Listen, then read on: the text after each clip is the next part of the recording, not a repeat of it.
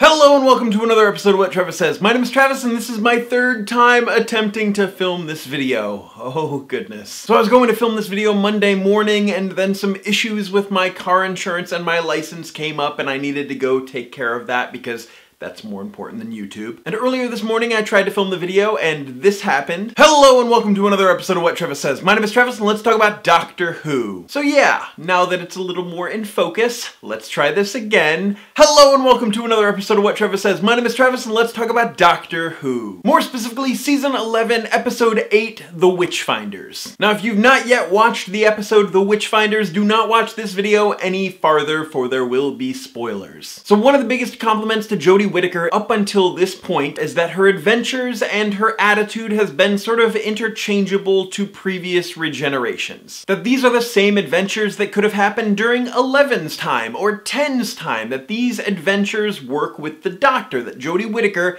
is the Doctor. But this episode, The Witchfinders, is a different beast altogether for all of the right reasons. So the Doctor and co accidentally find themselves in Bilehurst Crag, smack in the middle of a witch trial. They are once again visiting the past, much like Rosa or Demons of the Punjab, and the Doctor tells them, do not interfere. No matter what, don't mess with the past. Landowner Mistress Becca Savage is drowning her 36th witch, so she's rather proficient. And of course, the Doctor, interferes, because she's the Doctor. So the Doctor whips out her psychic paper to Savage, takes upon the role of Witchfinder General, and halts all witch trials for the time being. The Doctor wants to take control of the situation and find out exactly what is going on, which is a very doctory thing to do, and she almost does it, except that King James decides to show up and derails her entire plan, and any allyship that the Doctor and Savage might have ever had is completely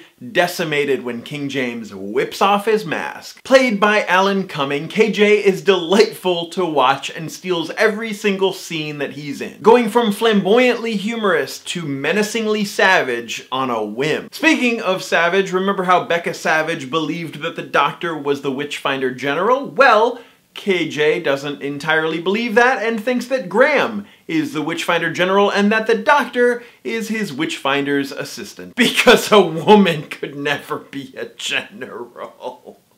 Ha! And you then see this look of struggle and disappointment just wash over the Doctor's face as she realizes, oh yeah, I'm in the form of a woman now. This is going to be a little tricky. And it's because of that that we finally get to see the Doctor struggle with the new challenges of her regeneration. It reminds her that her new incarnation is that of a woman, so her usual style of just bursting into the room and demanding answers might not always work. Remember how last week we talked about how in Kerblam that was the 13th Doctor's first time of bursting into the room to the would-be villains and demanding answers? Well, now we see that that can't exactly happen every single time, especially in the past. Which makes this the very first episode where the 13th Doctor's new gender is actually a major plot point. And it works. King James has this casual dismissal of women, saying that they have an innate aptitude for nosiness and gossip. And this episode focuses on the unjust persecution of women for the failing crops and for being in league with Satan. And King James knows a thing or two about Satan. It also shows that religion can be twisted as a justification for violence during a time of fear of the unknown. There are some touching moments with Yaz, and Ryan and King James have some fantastic interactions, but this was primarily a Doctor-centric episode. She goes between empathy and cold steeliness in her interactions between Savage and King James, and they are some of the best Doctor scenes that we've seen in a long while. But the episode takes a very dark turn when the women in the episode start turning on one another. And the Doctor finds herself in a situation where none of her other male iterations ever would have found themselves in. Tried for witchcraft. Sure, the Doctor has had many run-ins with would-be witches and curses whilst traveling time and space. Even Susan Foreman was accused of being a witch during the Salem witch trials. in the novel The Witchhunters, so if that's canon, that's up to you. This is one of the only times when the Doctor has been sweepingly targeted in this way. The closest episode that I can think as an example would be Midnight. And the Doctor was targeted in Midnight because he was clever, and the Doctor is targeted in The Witchfinders because she is clever, and also a woman. King James, afraid of what he doesn't entirely understand, believes that the Doctor is a witch and wants to put her on trial. Even going as far as to say that she has a magic wand, but he takes his opportunity to converse with an agent of Satan. The Doctor and King James are going back and forth about their respective philosophies, but they essentially want the same thing. They both have questions about the nature of the universe. The difference is that the Doctor is curious and flexible and able to admit when she's wrong, and she loves learning new things that she has no idea about. King James, on the other hand, Satan's greatest foe, is very rigid when it comes to his religious beliefs. He is unable to accept what he can't understand as anything less than that of the devil. But like I said, he goes back and forth between humor and savagery so wonderfully that it's hard to hate the guy. Although when it's revealed that it's an imprisoned alien army causing these muddy possessions, and Becca Savage was behind the witch trials in an effort to keep her muddy injury a secret, and King James is still screaming about how it's the work of Satan, it's like, dude, come on. Real world human villainy, a theme that we've definitely seen in every single episode of this season. But hey,